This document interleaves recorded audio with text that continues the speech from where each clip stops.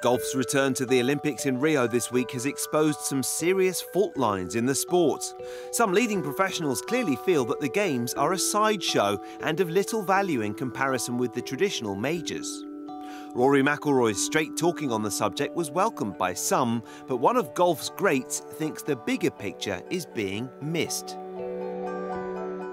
We need golf to be in the Olympic Games. We need these players to be promoting it in these smaller countries, and so many of us worked so hard to get the game back in the Olympics. Forget about the pros in the Olympics as far as golf is concerned. Replace them with amateurs who will hold it in high esteem. Golf's governing bodies remain united in support of the sport's top pros taking part in the Olympics. For them, it's about safeguarding the future of the game around the world. We're big proponents of the Olympics, as we have been for years now, and it will certainly have an impact here in the United States and in other areas of the world. But we feel that its most profound impact will be on countries that are developing the game and looking to grow the game and using the power of the Olympics and government dollars and subsidy dollars to bring energy into the game. Oh, it's terrific, and especially for the smaller countries in golfing terms. It was those countries that persuaded us, if you like, to put golf's credentials forward to the IOC. And they said, look, if golf can be in the Olympics, it'll increase exposure for the game in our country, it'll increase government support and financial support, and we're already seeing that even before the Games.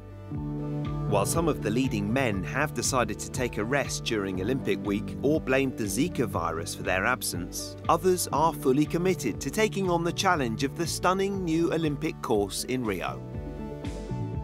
I see it as an incredible opportunity to do something different, something cool, something that will always stand alone. I mean, I said the other day that if my career one day read Justin Rose multiple major champion, because I'm still gunning for a few more of those, but yeah, multiple major champion and an Olympic gold medalist, I mean, I think that's how it will read. It's got that sort of it's something, it's in its own little bracket, it's a niche achievement, and obviously something I'm very excited about.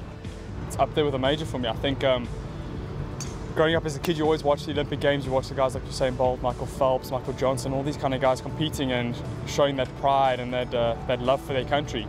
I've always strapped on the green and gold with some tremendous pride and honour, even from my amateur days when I represented South Africa. So to do it at the Olympic Games in Rio is going to be incredible. There are no divisions apparent in the women's game, with the leading players fully aware that this is an opportunity to showcase their talents to a massive new audience.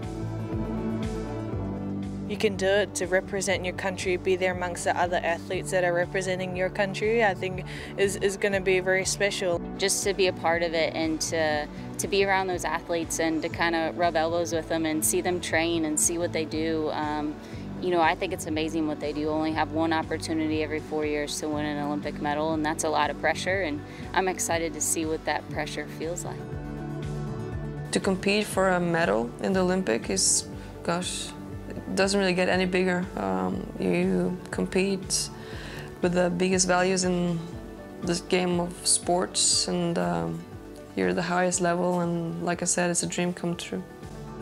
While the majors remain golf's biggest prize, there will always be questions about the sport's place at the Olympics.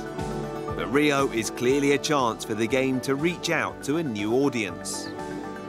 Let's hope the competition lives up to expectations.